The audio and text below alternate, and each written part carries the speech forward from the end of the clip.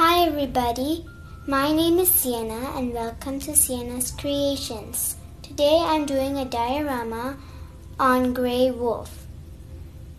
The gray wolf comes from the group called mammal. Do you know the appearance of a gray wolf? The gray wolf has long legs, large feet, a narrow chest, and a straight tail.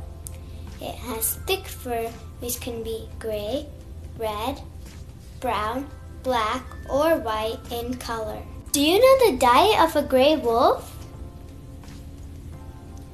The gray wolf is a carnivore. It eats almost anything from a moose to a mouse. What do you know about babies of a gray wolf? The gray wolf pups cannot see at birth. They are born in spring in den. Who are the enemies of a gray wolf?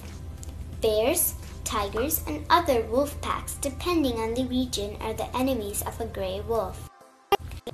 Let's talk about the habitat of a gray wolf. Gray wolf lives in grasslands, mountains, forests, and tundras. Where in the world is this habitat? Wolves live in North America, Europe, and Asia. Where does the gray wolf find shelter? Wolves require no shelter, although females will dig dens or use existing caves to have their pups. How has the gray wolf adapted to its habitat? The wolf has large paws, thick fur. What plants and other animals are found in this habitat?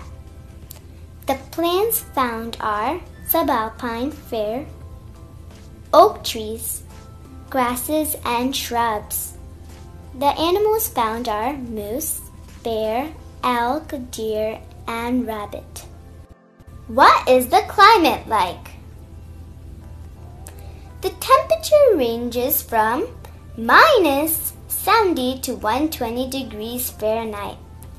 Hence, wolves can inhabit every type of habitat. Do you know the interesting facts about this habitat? Grasslands surround every desert in Asia. Mountains are made from rocks and earth. Forests are the lungs of our planet. Now let's see how I made my gray wolf diorama. I used lots of color paper around the box. Here I have some green color paper. On the sides I have some too. And I have really light blue on top. Now let's go and see what else we've got. We've got sticks made out of paper. And we also got some little sticks over there. Now, and here we have the cave, and it's also made of paper. And there are some marker lines to make it look realistic. Here I used toy figurines to represent the animals and pine trees. I also used pebbles to represent as rocks. Here I used white clay for snow. And here I used yellow clay for the middle of the sun. I also used yellow glitter marker to use for the sunlight, and I used green glitter marker for the mountain. I also used cotton balls for the sky. We have some up here and some on the sides and in the background.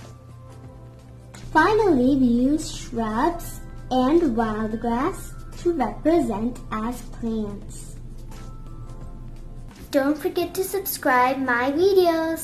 Bye guys. See you next time.